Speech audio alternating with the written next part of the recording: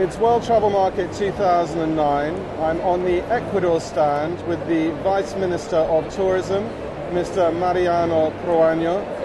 Mariano, very nice to meet you on what can only be described as a quite visually stunning Ecuador stand. It is. First question I'd like to ask you is, obviously the UK market is important to you. Would you like to explain your strategy for marketing to the UK over the next year? Well, our new marketing plan establishes that we will have to come back strong into the UK market. We will work with airlines, doing agreements with them, also with the tour operators, and addressing also to the consumer, inviting them to participate in events and letting them know more, be more aware of what Ecuador has and how it is. We also need to do a lot of work with the press, with the media. And we will be, in a short term, by mid next year, have a very comprehensive website that will allow us to promote it even better. I understand.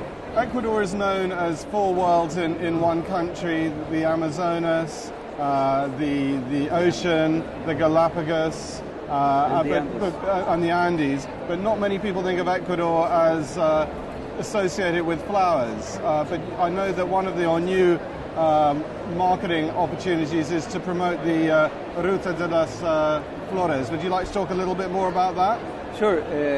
The flower is one of our best products, export products. We grow the best flowers in the world, the best roses in the world, due to the altitude and the luminosity that there is. We have 12 hours of sun during the day. And we have to take advantage of that situation, and we have connected this beautiful element into travel, into tourism. We are coming back and we are opening the plantations and the old haciendas that grow them, and all this concept for tourists to enjoy along the avenue of the volcanoes, which is the main area where the flowers grow. And from now on we will be always coming to the shows with flowers. Well, certainly the UK is known as a nation of gardeners, so I'm sure that will be a particularly important hot point for them. We have had a fantastic reaction out of this. I'm sure you have, because I believe all these flowers, you have brought them over from Ecuador, and they've lasted incredibly well. They still look in full bloom. And they will last even longer. And so if you have one message for the trade here at World Travel Market that you would like them to go away with when they're thinking of Ecuador, what is it? Well, Ecuador is South America wrapped in a single country. I think it's a great welcome into South America. It gives you a clear idea of how it is. And it's a small country, but with four worlds, as you mentioned: the Galapagos Islands, the coast, the highlands, the Andes, and the Amazon. Sure. So, and it's easy to travel.